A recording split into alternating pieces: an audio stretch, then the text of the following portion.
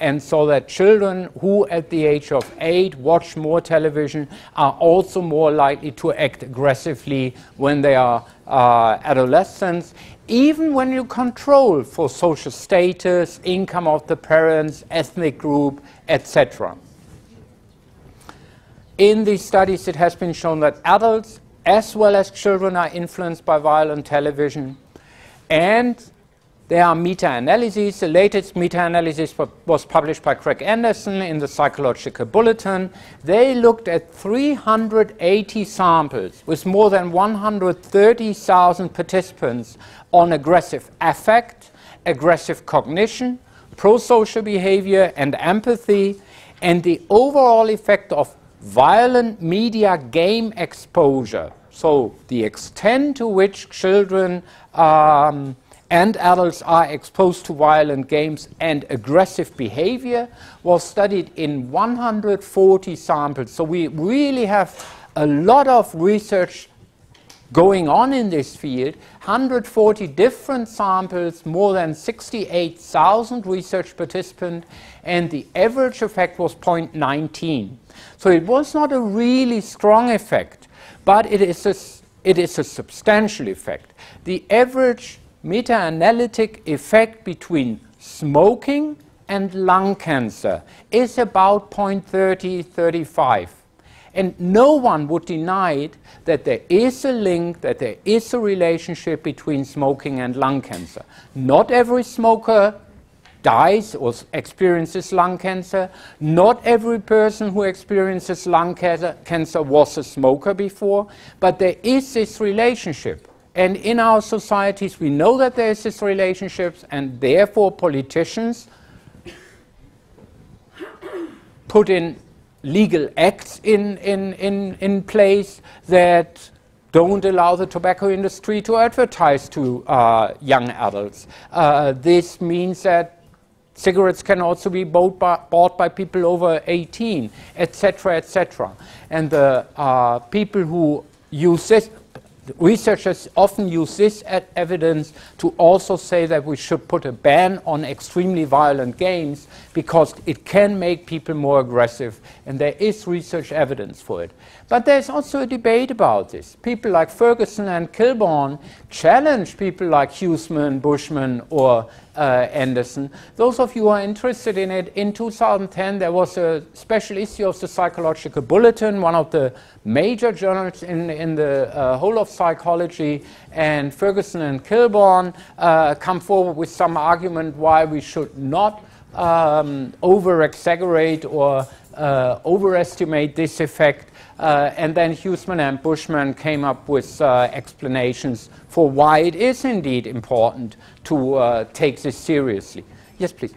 I mean, I was just wondering if this experiment actually take into consideration or control at least for the aggressivity level of the participants before they actually exposed to these kind of games, because theoretically one can argue that the people who are interested in this kind of game are also the kind of people that anyway are already more aggressive. Yeah, thank you very much. So the question is it taken into account whether the people who play these games are more effective in the first place? So can we interpret this as cause and effect? Is playing more violent games causing aggression, or does more aggressive traits lead those children or people play those games more often? We cannot infer this from this average correlation, but we can infer this from a number of studies within these 140 samples that have taken an experimental approach and randomly assigned people to the violent or non-violent game condition and then looked at the effect. I think what we need to do, and what these researchers in the area of aggression and media have done, is we need to combine three different approaches. We need to combine laboratory studies that manipulate media consumption in the laboratory and then looks at the short-term effects, like the one I've shown you with Berkowitz and Lepage, for example. This can give us an idea about cause and effect. Is it really causing people to be a little bit more aggressive for at least a short term if they are exposed to violent content in some way? But this is obviously not enough. We also need to know from cross-sectional survey studies, is there this link between aggression and media in the wider population? And here, if you ask in surveys, for example, you can also ask about aggressive acts like really punishing people, hurting people, etc. And we know that there is this relationship. And we need to combine this, and this was done by Huseman, as I said, with longitudinal studies, where we also control for people's background. Because background does obviously have an influence. People from lower social classes typically also consume more of this media content. But once we control for it, we can still see how does it develop in all societal strata. Yeah, but I mean, we're only controlling using a questionnaire. I mean, what is the likelihood that somebody who actually, I don't know, beat up their children actually going to say, yes, I do beat up my children? I mean, they're going to obviously say no. Yeah. You cannot control if people are lying or not, especially with this kind of questions. Not only questionnaires. Huseman, for example, has also looked over time, for example, at the rates of convictions. How often were people convicted because of aggressive acts, for example? Obviously, we need all of this research. You cannot do the ideal study that looks at all of these factors. Either you do a short-term laboratory study or a wide study that tries to get a representative sample, or you do these longitudinal studies, or you do studies that go into prisons and you ask prison inmates how much violent media content did you watch as a child, which obviously is also problematic. Yeah. But in combination, 140 studies that all show more or less the same effects, and on average an effect that is significant and substantial, I think is evidence that we should carefully think about how much media violence we ourselves would consummate and how much do we our children to allow to play. I think the problem also is maybe that there is, of course, great variation in the extent to which some people consummate media of what level of violence. And playing a little bit, you know, the Spiegel article, Spiegel title story from this week was computer games are good. I haven't read it so far, but I also know that playing computer games can also have some positive effects because it can help people developing speed. And when we do intelligence tests that also have speed components, people may actually gain some intelligence points by playing video games before that have speed components. So it's not all bad. And maybe also a little bit of aggression would not do any lasting harm. But if we imagine that some students or some very young children sit in front of their computers 6, 7, 8 hours a day and watch or play extremely violent games, then we would have a problem. And this is probably underestimated, the number of effects that this extremely or extreme consummation of violent games has.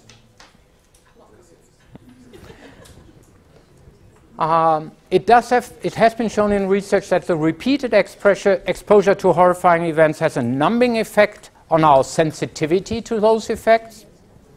Adolescents and adults who watch more than 4 hours of television per day are more likely than people who watch less television to have an exaggerated view of the level of violence that occurs outside their home, and they have a greater fear of being personally assaulted. I think there's an estimation in Germany, but the figures are at least 10 years old. On every single day when you watch television for 12 hours, you would observe something like 13,000 murders. So people who constantly watch television think that evil is everywhere. And when I just step outside of my door, then there's a great likelihood that I will be killed or personally assaulted. At least 5 reasons to media violence help explain why exposure to violence in the media might increase aggression. If they can do it, so can I. Okay, when everyone is aggressive and when we see aggression in the media all the time, why should I not be aggressive? Oh, that's it, how you do it. so people learn and imitate the aggressive acts, I think it must be aggressive feelings that I'm experiencing. Another brutal beating, what's on the other channel, so it's this numbing effect, or I had better get him before he gets me. So we overestimate the likelihood that someone wants to do something nasty to us, and then we retaliate in advance, so to say. How can we now reduce aggression? Let me spend the final 10 minutes or so on some ideas, what works and what might less work on punishing aggression.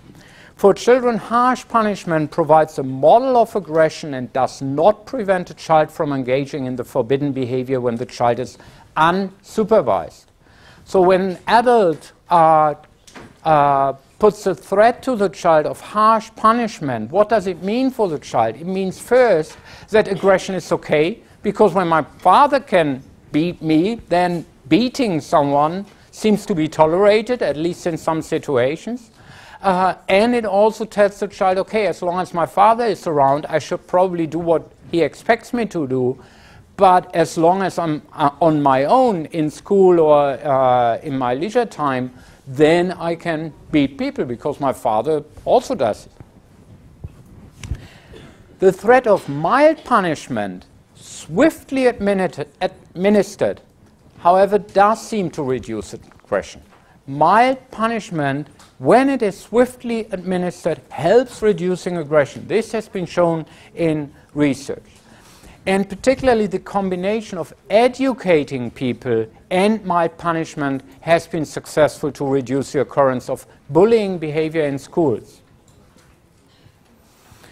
For adults, yeah, sorry. One question. Does it mean when you have, I don't know the word, this boxing thing you can, for example, in prison or in a children's home for very aggressive children, it can help them to reduce their aggression? No, no. My punishment here means that we obviously, as teachers, as nursery school teachers, as parents, should not beat our children. But we can use mild punishment, that is, confine them to their seat for a couple of minutes, or send them to their room, or something like this. And if we do that, together with educating them about what does it do to the other person if you hurt them, to educate them about experiencing some empathy, then this helps reducing bullying behavior at school. Okay. But no, I come to the other point in a moment. So for children, this seems to help. Mild punishment, swiftly administered. For adults, the research evidence is mixed. There are some laboratory experiments that suggest that under ideal circumstances, punishment can indeed reduce aggression. However, we don't live in an ideal world. And if you look into any case of strong physical violence in the streets, how long it takes from the person committing the crime to actually sit in court, gets his punishment, and then has to go to prison or whatever. It takes sometimes years. And it's not only not swiftly administered, it also is contingent on a number of factors. So not for every deed the sentence is the exact same. So people don't know, often don't know what to expect. So it's neither consistent nor contingent. Berkowitz suggested that it is both the swiftness and the certainty of punishment rather than severity. So the death penalty does not help. It's more important to be certain of what is to be expected, and it needs to be swiftly administered. It's not so much the strength or the severity of the punishment that leads to reductions in aggression. Some 10 years ago, Uli Wagner and I wrote a brief article in the Politik and Zeitgeschichte. At that time, there was some media discussion about excesses of school violence. And we thought we should make some statement about this. And we said at that time, we don't have evidence that there's really more school violence than in previous times. every generation seems to think that the following generation is more violent or more stupid or whatever, less active, less knowledgeable. But this is not true. And in quantitative terms, at least in 2000, there was not much evidence that suggested that there is indeed more violence in schools. But what we did observe was that there's qualitative differences. There's stronger violence, that there are more accounts of extreme violent acts. And we said in this paper that it's really important for schools not to tolerate any physical violence, but it's important to be, as teachers and head teachers of schools, to be consistent and contingent.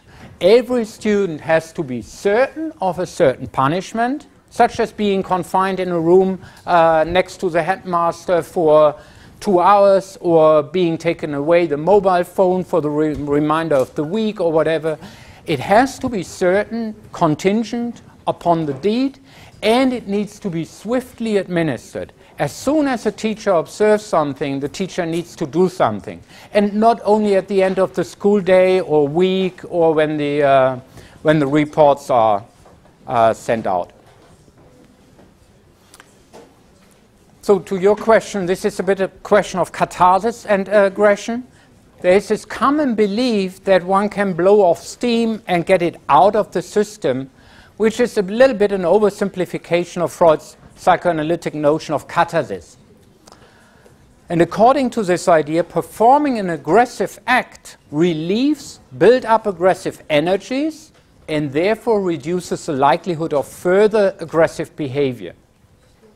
However, there are not many, but there are some controlled laboratory experiments that suggest that attempting to reduce one's anger by acting violently increases rather than decreases subsequent aggression and hostility. So when people are allowed to express their aggression, they later feel greater dislike and hostility toward their victims. So it does not seem that there's evidence on catharsis both for measures of subsequent aggression and for the attitude towards the victims. So catharsis has not been confirmed in the studies that we have available. There are not so many, as I said, but the studies that are available consistently show we don't have any evidence for catharsis effect. Rather, the opposite is true. Yes, please. According to this, does that mean that a kickboxing course in the fitness studio can increase the aggressiveness of other people or what? This is something I would like you to discuss in the MOOC. The question for this week is, do you think that practicing martial arts reduces aggressive behavior or makes people more likely to be aggressive in everyday situations? I would really like you to discuss it and provide you with your examples or your theories or your ideas, and then I will talk a little bit about this at the beginning of next week. Thank you very much. Dankeschön.